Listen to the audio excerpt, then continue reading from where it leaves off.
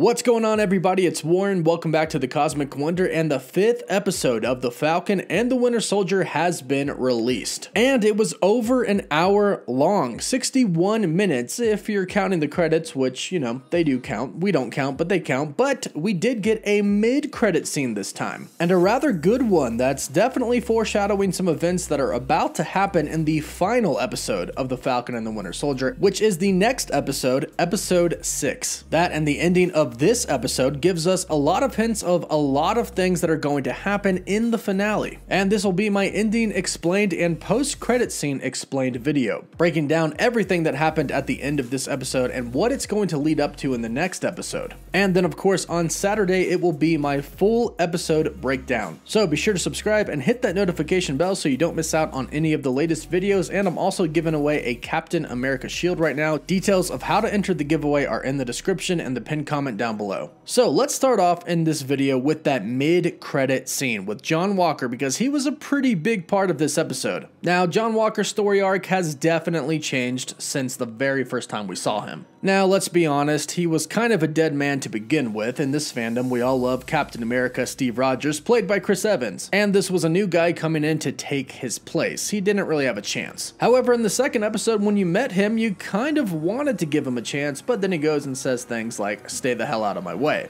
However, they've done a pretty good job at trying to make you sympathize with him, especially in this episode. It starts off with him running to a warehouse by himself right after he killed one of the Flag Smashers in front of a lot of people. They were all filming, so essentially the world knows what he's done. Sam and Bucky confront him, he refuses to give up the shield, they fight, and he almost actually beats them, but Sam and Bucky come out on top. He then goes to court where he deals with the Senate and is stripped of his Captain America title. The Senate refuses to listen to him, so he simply walks away, stating, "I am Captain America." Then we get to the post-credit scene. In the post-credit scene, we see John Walker making a new Captain America shield. And there are a few things to talk about here, but first and foremost, this shield is not going to be anything like his old shield. His old shield is made out of vibranium, the most rare and precious metal on Earth. And as far as we know, the strongest. There really is no replacing vibranium, unless we're talking about adamantium, but there is zero chance that John Walker got his hands on some adamantium. So this shield that he is making himself is going to be inferior by a lot. It is not going to be anywhere near as good as the vibranium shield that used to belong to Captain America Steve Rogers. Now, John has kind of gone off the deep end, though he believes that he is doing the right thing. The Flag Smashers are a terrorist organization who are hurting people, and they killed his best friend, so he retaliated. In his mind, he just killed a terrorist. So John Walker believes that he truly is the new Captain America, whether the US government decides so or not. So John Walker is taking things into his own hands, and he has decided himself that he is indeed Captain America. He forges a new shield, putting some of his medals on it, like his Medal of Honor, and the shield now becomes a symbol of what he himself believes in. And he's going to go after the Flag Smashers. Why? Because Carly is actually the one who killed Lamar. Now, he lied to Lamar's parents, stating that it was actually Nico who killed him, and he killed Nico, so Lamar's parents think that the person who killed their son is dead. So John has unfinished business, and he sets out to kill Carly, but he builds his new Captain America shield first. And he is definitely going to join the fight in New York in the finale. And the final battle is set up in the ending of this episode. And there are a few key parts to the ending. One of the key parts is what seems to be the conclusion of Zemo's storyline in The Falcon and the Winter Soldier. Bucky finds Zemo at the Sokovia Memorial, and Zemo actually knew that Bucky was going to come for him. Bucky decides not to kill Zemo, but to turn him into the Dora Milaje. They come and take him and explain that they're going to take him to the Raft. The Raft is a maximum security prison located in the middle of the ocean. We actually saw this in Captain America Civil War. This is where half of the Avengers were taken after the battle in the airport in Captain America Civil War. This is where Tony came to visit them, and then eventually Captain America broke them out. This is where the Dora Milaje are taking Zemo. But before the Dora Milaje leave, Bucky asks for a favor. This favor is the briefcase that Bucky ends up bringing Sam. And what's in the briefcase? A Captain America / Falcon suit. It's essentially a Captain America suit with wings. But this is going to be a very, very different suit than we've seen before because this is made in Wakanda. We can probably assume that the wings are going to be made out of vibranium, and it is possible that the actual suit is going to be made of the same material that Black Panther's suit was made out of, laced with vibranium as well. And it would be really cool if it had the same abilities, such as absorbing energy and then releasing that energy as a blast. So in the briefcase that Bucky brought Sam is his new Captain America suit that still has the Falcon wings. Bucky ends up staying the night over at Sam's place, and then on the next day before Bucky leaves, they kind of start to develop their own friendship. As they talked about, they were both just two people who had a common friend. And now, sadly, that friend, Steve Rogers, is gone. And Sam actually says Steve is gone a couple of times here. But before Bucky leaves, he actually reveals something that we didn't know happened in Avengers Endgame.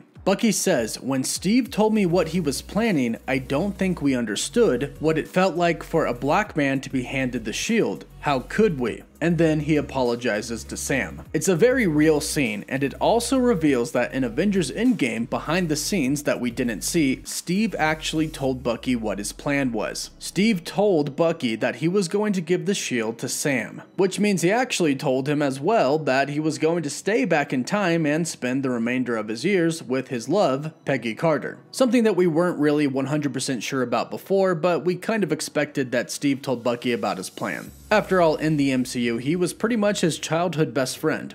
Bucky and Sam part ways. Bucky is going back to New York, and Sam starts to practice with the Captain America shield. And by the end of this awesome scene, he definitely gets the hang of it. We then cut to a scene with the Flag Smashers. They're in the middle of a park, and Carly says, "I got some help to even the odds." This is where Georges Bartrock, aka Bartrock the Leaper, shows up. You may remember him from the very first episode of The Falcon and the Winter Soldier. He is part of the group LAF, and he was the one responsible for kidnapping Captain Vasant of the United States Air Force, in which Falcon defeated him, thwarted his plan, and got Captain Vasant back. Now, this person is who Sharon Carter was actually calling on the phone during a scene in episode 5. Sharon calls somebody on the phone and says, "I have a job for you, and if it weren't for me, you'd be rotting in that Algerian prison." She then says, "I can give you double this time. I promise you won't regret saying yes." Now, what she's referring to is actually something that happened in Captain America the Winter Soldier. Bartrock was actually in the Winter Soldier. He was the leader of the group of pirates that hijacked the ship, the Lemurian Star. He fought Captain America one-on-one in hand-to-hand combat, in which Captain America knocked him out. However, he woke up and then threw a grenade at Steve, but of course Steve was fine. Bartrock managed to escape, but he was later found in Algiers and was arrested by S.H.I.E.L.D. Now, we find out that Nick Fury actually hired him to hijack the boat, and we find out here that Sharon Carter was actually responsible for getting him out of prison. Once he got out, he joined LAF, and then we saw him in the very first episode of The Falcon and the Winter Soldier. And he now wants to kill Falcon, which is very interesting because Sharon hired him to help the Flag Smashers. So Sharon Carter's role in this is still very unknown, but she is indeed helping the Flag Smashers, because the deal was Bartrock brings the Flag Smashers some help and he gets to kill Falcon. So Sharon is doing some shady stuff here. However, I don't believe that she's bad. I think she has a secret plan that they're not going to reveal to us until the final episode. But right now it does seem like she is helping the Flag Smashers out. She's clearly been involved somehow, and let's just hope that she remains good and helps out Sam and Bucky in the end. Now, Carly ends up revealing her following. The Flag Smashers have a lot of people backing their cause, and she says that tonight they're going to battle. They're going to make sure the GRC doesn't vote on whether or not to send refugees back to their own countries. And it's revealed that they are in fact in New York, where the GRC vote is going to take place. The Flag Smashers want worldwide unity. They don't want there to be any borders between countries. So the fact that the GRC is voting on sending refugees back to their countries is terrible to them. We then see the GRC actually taking a vote, which really isn't a vote. The US Senator pretty much decided that all of the refugees are going back. Everybody is in place to actually send the refugees back.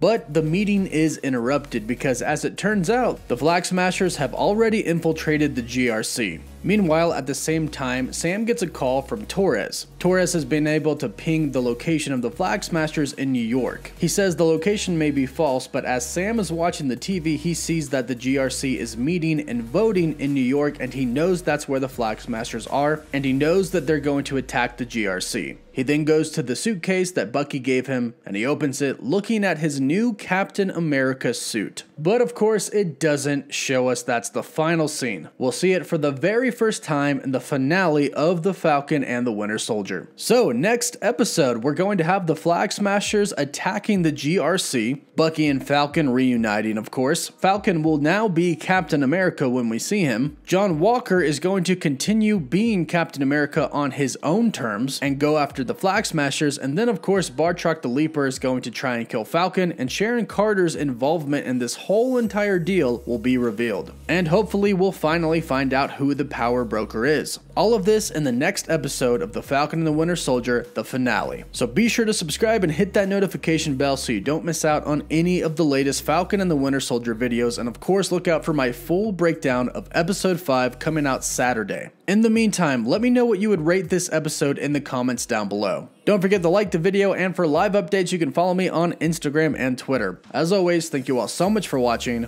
Woof woof.